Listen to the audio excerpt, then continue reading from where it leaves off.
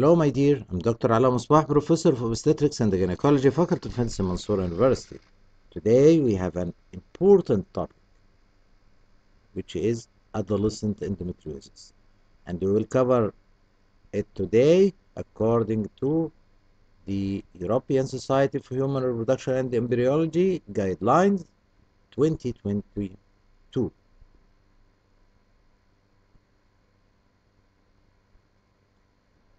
Okay, what are the objectives? We'll speak about endometriosis as an introduction, then diagnosis, treatment, fertility preservation in adolescent endometriosis. Okay, let us start with the definition of endometriosis. Endometriosis is a chronic gynecologic disease characterized by the development and the presence of endometrial glands and stroma in anatomical position and the organs outside of the uterine cavity. So when there is endometrial gland and the stroma outside the uterine cavity, it is called endometriosis. It can occur in the ovary, uterosacral ligament, subovarian fossa, pelvic peritoneum, and so on. Endometriosis occurs in 10 to 16% of women of early reproductive age and frequently manifest with chronic pelvic pain and dysmenorrhea in adolescents. What about the prevalence of endometriosis? The prevalence of endometriosis among adolescents was assessed in a systematic review by Janssen et al. Based on 15 studies conducted between 1980 and 2011, included adolescent girls with dysmenorrhea or pelvic pain. And endometriosis was laparoscopically confirmed in 62% of cases. Imagine how big is the prevalence of endometriosis in adolescent girls who complain of chronic pelvic pain or dysmenorrhea. 62%.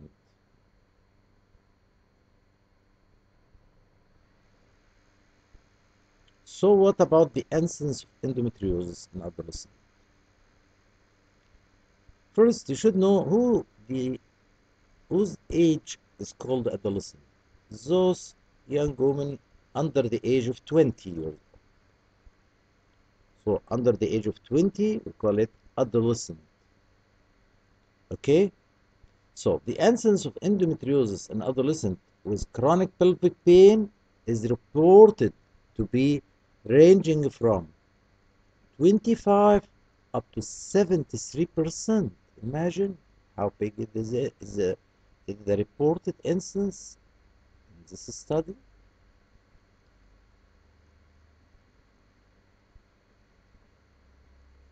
But this incidence in those complaining of chronic pelvic pain. Okay. The pathophysiology of endometriosis in adolescent is largely unknown. Endometriosis has been described not only in post-menarcheal girls, but also in prepubertal. Imagine, it can happen also prepuberty, but post-telarcal girls, after development of the breast, telarc, but menarche didn't start yet. We found some girls with endometriosis in such age. Imagine.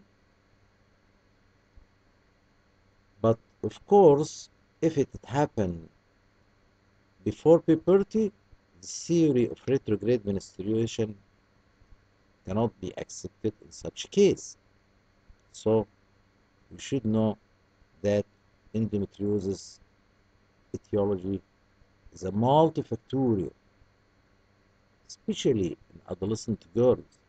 There is other factors causing endometriosis. So what about diagnosis? Let us start with the risk factor for adolescent endometriosis according to guidelines of ESHRE. In adolescents, clinicians should take careful history to identify possible risk factors for endometriosis, like what? Like obstructive genital malformation, like Mullerian agenesis, positive family history, any member in the family complaining of endometriosis, her sister, her mom, the girls with early menarche or short menstrual cycle.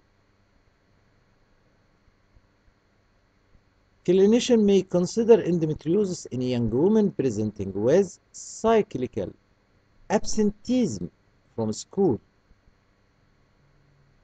because of pain or with use of oral contraceptive for treatment of dysmenorrhea. What about the clinical symptoms? In adolescents, clinicians should take careful history and consider the following symptoms as suggestive of the presence of endometriosis. Cyclical pelvic pain, or chronic or acyclical pelvic pain, particularly combined with nausea, dysmenorrhea, dyschezia, dysuria, dyspareunia, if the adolescent girl was sexually active. She will complain of dyspareunia. Okay?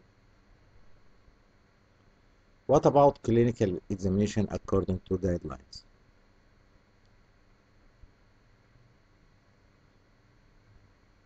The GDG recommends that before performing vaginal examination and or rectal examination in adolescent, the acceptability should be discussed with the adolescent and her caregiver, taking into consideration the patient age and the cultural background.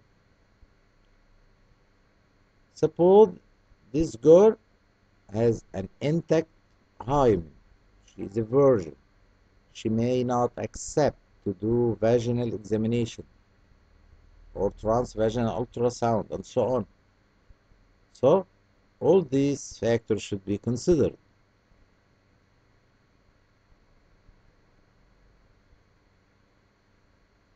What about imaging in adolescent endometriosis? According to guidelines, transvaginal ultrasound is recommended to be used in adolescents in whom it is appropriate, as it is effective in diagnosing ovarian endometriosis and the other pelvic lesions, uterosacral lesions, deep pelvic endometriosis.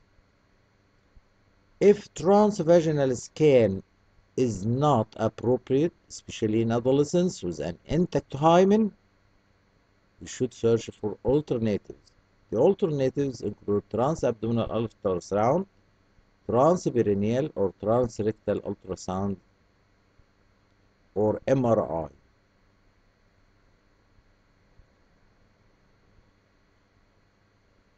What about laboratory parameters? Serum biomarkers, for example CA125, are not recommended for diagnosing or ruling out endometriosis in adolescents. So you can't depend on these markers like CA125 in diagnosing or ruling out endometriosis.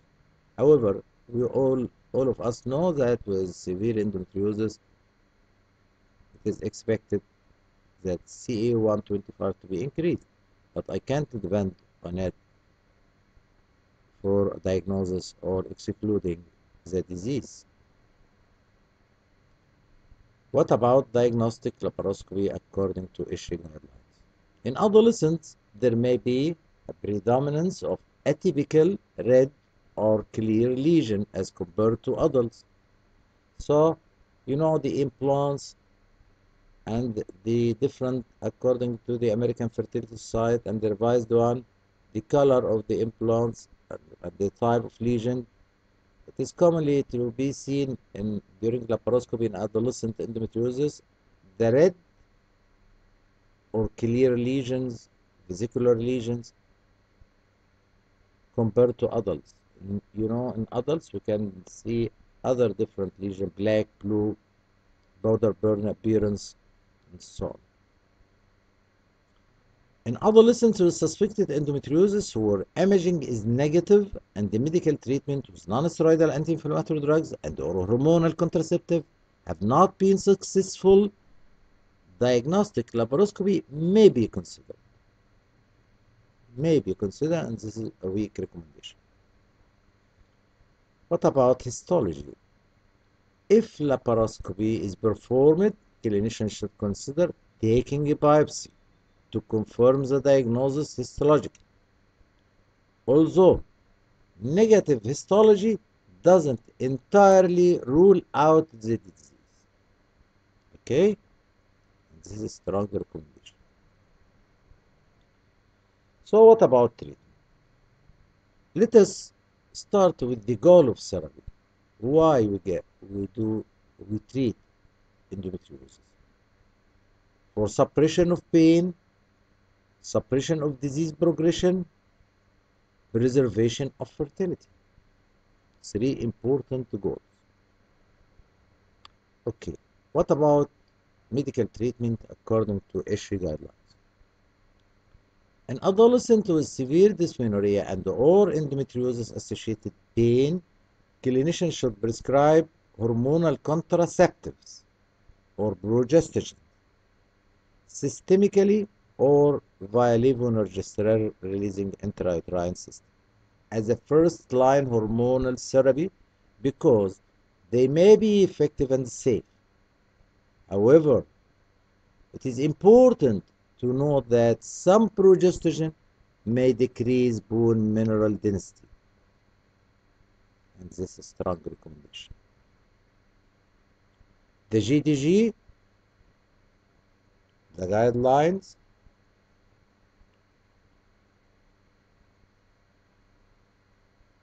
recommends clinician consider non-steroidal anti-inflammatory drug as a treatment for endometriosis associated pain in adolescents with suspected endometriosis, especially if first-line hormonal treatment is not an option. And this is a good practice point.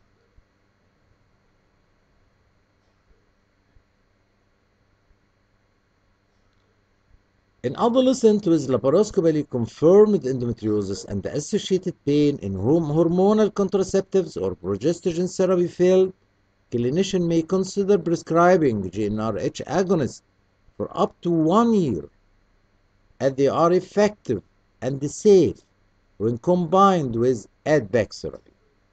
We know that there is some side effects for GnRH agonists if taken for a long time, but with add-back therapy will minimize these side effects. So it is effective and safe when combined with add-back therapy. This weak recommendation.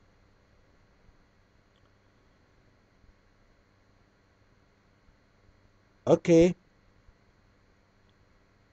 The guideline development group recommend that in young women and adolescents, if GnRH agonist treatment is considered, it should be used only after careful consideration and discussion of potential side effects and the potential long-term health risks with a practitioner in a secondary or tertiary care setting. And this is a good practice point. What about surgical treatment according to ESHRE guidelines? In adolescents with endometriosis, clinician may consider surgical removal of endometriosis lesion to manage endometriosis-related symptoms. However, symptoms recurrence rate may be considerable, especially when surgery is not followed by hormone treatment. And this weak recommendation. Also, the GDG recommends that if surgical treatment is indicated in adolescents with endometriosis, it should be performed laparoscopy. So, laparotomy or laparoscopy is the better, is the best, by an experienced surgeon. And if possible, complete laparoscopic removal of all present endometriosis should be performed, and this is a good practice point. What about combined medical and surgical treatment according to ESHRE guidelines? In adolescents with endometriosis, clinicians should consider post-operative hormone therapy, as this may suppress recurrence of symptoms. So after surgery, please give hormonal therapy to prevent recurrence of symptoms. And this is a strong recommendation. What about fertility preservation? In younger women, it is expected that the quality of the pancreatic oocyte or ovarian fragments will be higher than in older women. So the quality is better in younger women. If fertility preservation is considered in young women with endometriosis, it should be done before ovarian surgery is carried out. The GTG recommend that adolescents with endometriosis are informed of the potential detrimental effect of ovarian endometriosis and surgery on ovarian reserve and future fertility. This is a good practice point. Okay, fertility preservation option exists, and the GTG recommends that adolescents are informed about them. Although the true benefits, safety, and the indications in adolescents with endometriosis remain unknown. There are no studies evaluating the efficacy or relevance of fertility preservation, namely oocyte cryopreservation in adolescents with endometriosis. So, still this is a point for research, and many studies are running right now. Clinicians can discuss fertility preservation in selected patients. Who are these patients? Such as those at risk of ovarian damage, which can include, but are not limited to, those with bilateral ovarian endometriomas, or those with unilaterally operated endometrioma with contralateral recurrence. You know that ovarian reserve is decreased if there is bilateral endometrioma, if the after surgical treatment ovarian reserve may be affected. So fertility preservation can be guided towards those adolescent girls at risk, bilateral ovarian endometrioma, or those with unilaterally operated endometrioma with contralateral recurrence. This is the end of my lecture today. I hope it was helpful for you. This is my box published on Amazon, textbook Obstetrics, textbook Gynecology, contraception handbook, multiple choice question book, medical disorder in pregnancy, and the gynecologic oncology book. You can find the guidelines also in gynecologic oncology book. To find my books, you can go to my link on Amazon. I put it in a comment. And also, you can find many other lectures about endometriosis and other topics in obstetrics and the gynecology through my link on YouTube channel here, and I'll put it in a link also in a comment. Wishing you all the best, everybody. Thank you.